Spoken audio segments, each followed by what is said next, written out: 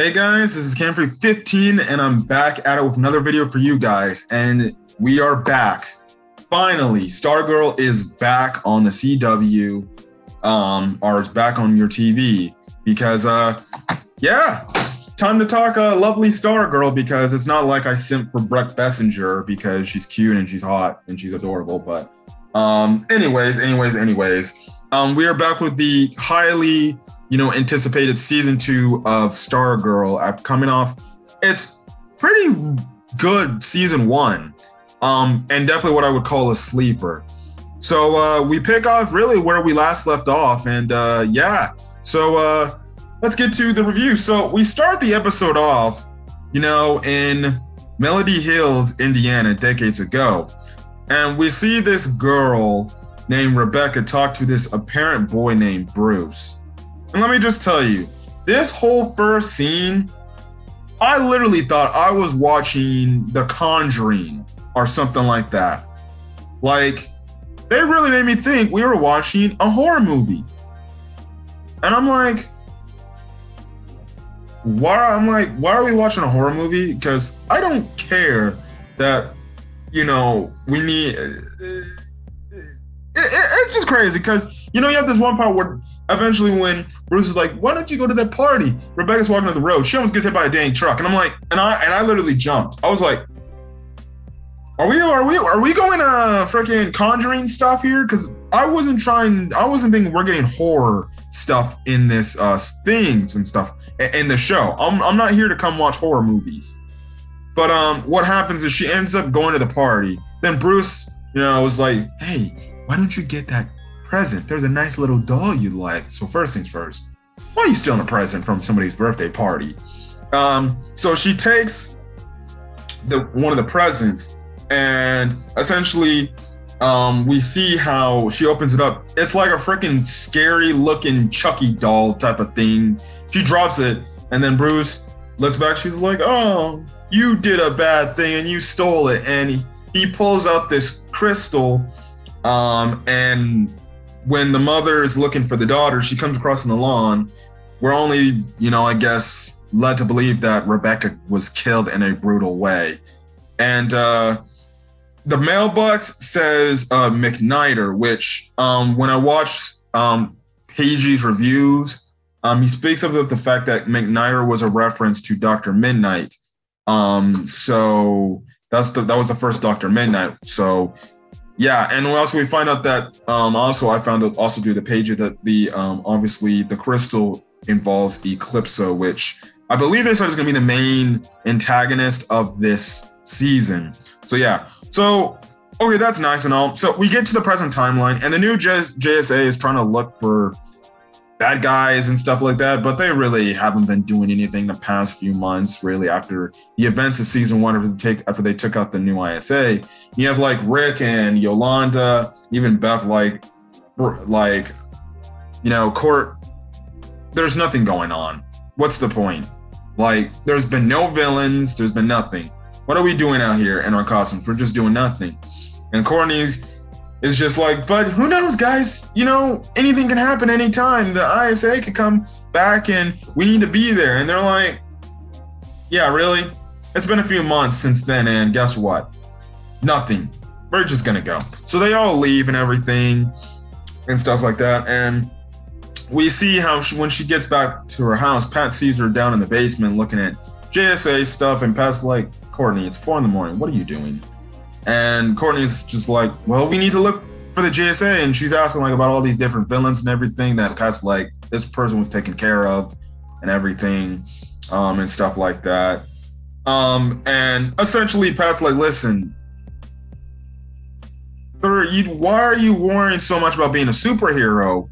Like, you need to focus about being a regular girl, a regular human, like focusing on your life, because your superhero life isn't the main thing to go to. But Courtney is kind of resistance against that, but she's like, but I'm a hero. Like, she even says like a line like, man, I'm a superhero. Who cares about the rest of life when I could go out there and save the world? And I'm like watching this and I'm like, she still doesn't get it. She still doesn't get it. I said it time and time again with my Stargirl reviews for season 1 the one thing I hated about Courtney's character is that she literally is hard-headed, very hard-headed to a huge fault. Like, I'm sorry, but I'm just watching this and I'm like, girl, you cannot be this hard-headed.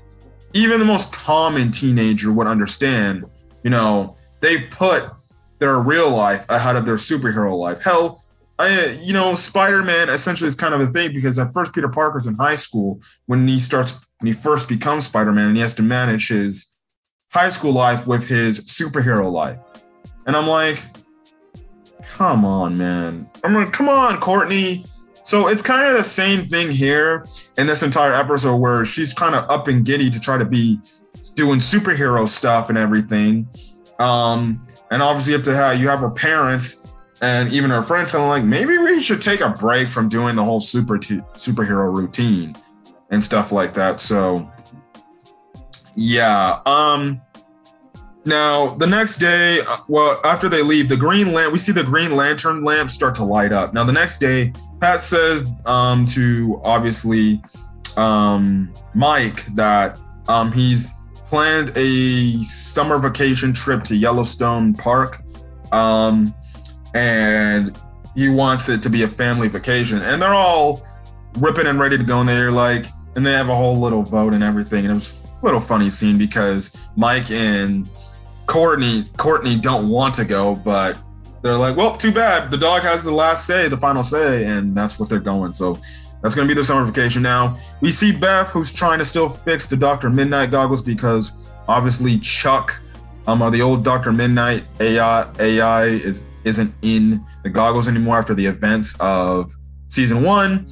But she comes down, her parents come down, and she's kind of, handing her parents, obviously their lunch and stuff like that. And she's like, well, go back home.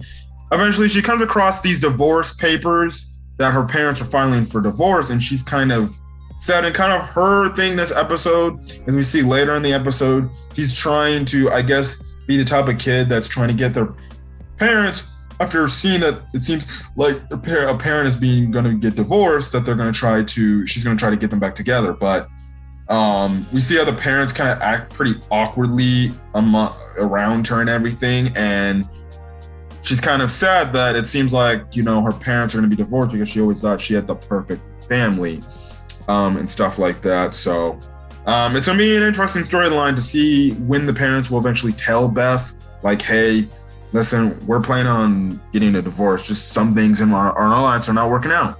So that seems like that's going to be a storyline for Beth for this season, which I honestly like that they're giving her something, because she was honestly kind of there in season 1, to be perfectly honest, and stuff like that. So yeah. Now Rick, we see him for his arc in this episode, find like the smashed forest, this like push over branches and then some beer bottles and stuff like that. We see later in the episode he leaves like fried chicken. Now I think we're leading to believe that that's Solomon Grundy out there who's doing that stuff. So that is a whole thing too. We also see Yolanda very obviously affected from the events of season 1 after she had to kill Brainwave to essentially save her life and make sure she and the others didn't die. We see her go to the church, and it's just so much she can't handle, because she even tells Courtney later on, like, I still hear the noises of Brainwave and what I did. And she even asked Courtney, like, was it justified of what I did? And Courtney's like, well, yeah, because you have to protect yourself, you have to do what you need to do to keep yourself safe and everything.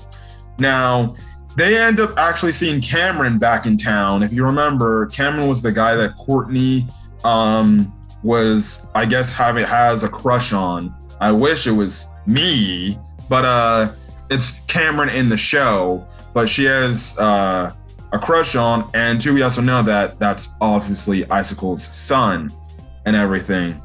So yeah, now we come over to the school and everything. We see one teacher thinks Rick cheated on a test when he got like 100% of his questions right. And he's like, you know what, just fail me. Listen, that's pretty, I will say this, that's pretty an asinine statement. Listen, I don't think teachers really care. I think obviously you care you cheated, but if you go 100%, why would a teacher's first intuition say, oh, you cheated? What? So, okay. Now, we see how they're going into, obviously, the lunchroom. They're talking, her and Yolanda are kind of talking about JSA stuff and just kind of forcing this JSA stuff on Yolanda. And Yolanda's kind of like, Court, maybe we should just kind of take a break from this superhero stuff and everything. And yeah, so they end up running into Beth. They try to ask Beth, like, what's her problem? But Beth kind of is like doing the whole typical hiding what's going on in her personal life. And then we see Artemis Croc look like she's going to attack Courtney, or Courtney feels like Artemis is going to attack her. She literally flips her over and kind of attacks her. Eventually, Courtney gets taken away. And then she gets in a parent-teacher conference about the whole fact of the fact that, well, not only about the Artemis stuff, she failed her summer school, or she failed some classes, which are her history and her English class, and she has to take summer school, which cancels the plans. Obviously, her family has to go to Yellowstone for the summer vacation, and her mom's upset, and even Pat's upset, because they're both like, well, what are you going to do? You know, you need to learn how to balance your hero life with your personal life. And even her mom makes the mention, like, you told me you would be on your schoolwork, you'd be focused in school while doing your superhero stuff and everything. So her mom, so obviously Courtney's mom is very upset about that. We see this guy, I forgot who this guy was. He was somebody who we know, I forgot who it was, but he goes in the restaurant and he finds Pat's ex-wife, Maggie. And yeah, so we don't know if also Maggie had Mike, if that's Mike's biological mother. So we're just going to delay that storyline back. So it seems like this character's looking for Pat. Now we see Courtney walking from home. She talks to Cameron, and they're kind of just, we're just like, hey, you know, I'm sorry about your dad and everything. Now we see Cameron's grandparents show up, and they're like, and I think it's the grandmother is like, you should tell him about who she truly is. But obviously the grandpa's like, don't worry about it. He's happy. That's the only thing we can worry about right now. Which eventually I just have a feeling that the grandparents are gonna be like, oh yeah, Courtney, she's Stargirl, and guess what? Stargirl killed your father. So you need to exact your revenge. We saw earlier in the episode that Pat talked to this dude named Zeke. When he thought they were going to go on their vacation, but he comes back and he's like, oh, we're not going to go on the vacation afterward. But he specifically told him don't go into obviously where he's holding the Stripe robot. But when he comes back, he sees that Zeke's in there, and it looks like Zeke's fixing up the robot. And Zeke's like, you don't need to tell me what you're using this robot for or anything, but hey man, this is going to be a great partnership. And it seems like Zeke's going to be here to stay. So yeah, very freaking interesting. Now, also, too, going back to Beth, we see the Dr. Midnight goggles turn on, and it seems like Dr. Midnight is there. Now, Beth's calling out to him, but obviously, you know, Dr. Midnight's like, I don't know who you are, and he automatically shuts off. So that's another interesting story point in everything. Now, Courtney is still looking at some JSA stuff, but she overhears some things going downstairs. She gets into a fight with somebody who's stealing the Green Lantern's lamp, and after they have a pretty nice fight in the house. It was pretty cool. Now the girl says she's Green Lantern's daughter because the ring is obviously reacting to her and stuff like that. And obviously her family sees and they're like, what the hell is going on here and everything. Also too, Courtney did a bad job because she messed up the house. So yeah. Now the episode ends off with us seeing Cindy go to the ISA headquarters, and she looks to be choosing find new recruits for her new ISA. Obviously, we see one of them is Artemis. I forgot the other.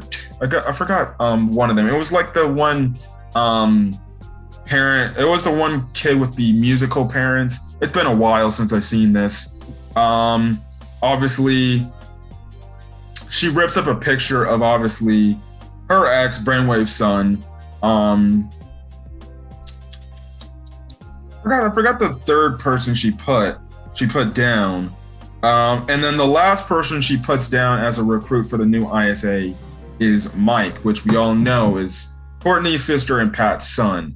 And that is a huge revelation, a huge shocker of like, what the hell does she want with Mike?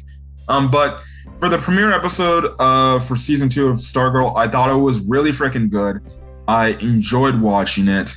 And everything I loved about season 1 was here in season 2. Even the fact that I hate freaking Courtney being so, oh, I want to be a superhero, I want to be a superhero, instead of realizing you need to manage being a kid and having wanted to have a real regular life and being a superhero. Because then we go through this whole thing about being a superhero is hard because of just people dying and stuff like that. It's just weird, man. It's just weird. I really do hope they give a part where somebody close to, I really can't wait for the part when Cameron finally turns on her, potentially, and she's like, and then she actually is like, yeah, being a superhero freaking sucks.